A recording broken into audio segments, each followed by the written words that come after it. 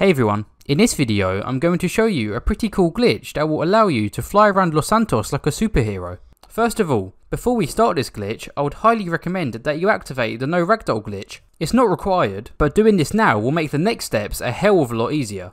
To do the no ragdoll glitch, come to this Cargobob icon at the airport. If you haven't got this icon on your map, this means you have not yet completed the Cargobob heist, which you will need to do before continuing with this glitch.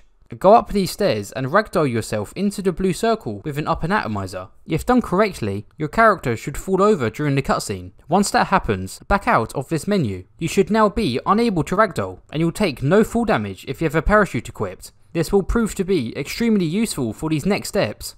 Okay, let's get on with the actual glitch. You'll need an Avenger, a friend, and good communication with said friend.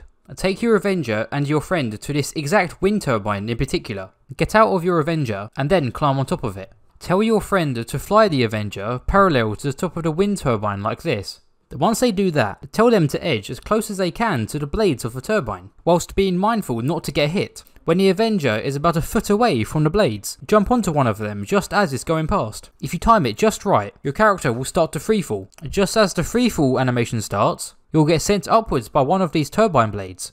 If this happens, you should be able to infinitely fly for as long as you want. As you can probably tell, this is quite a hard glitch to pull off, and it will probably take a bit of practice to be able to do it consistently. If you need a reference, here's a full uninterrupted clip of me doing this glitch.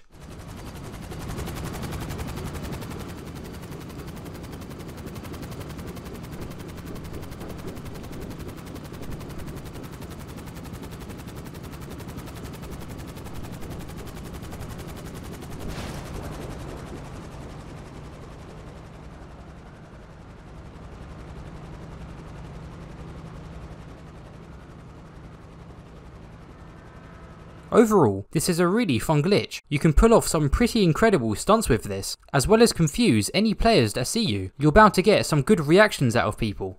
Anyway, I hope you enjoyed this quick little glitch video and I'll see you later.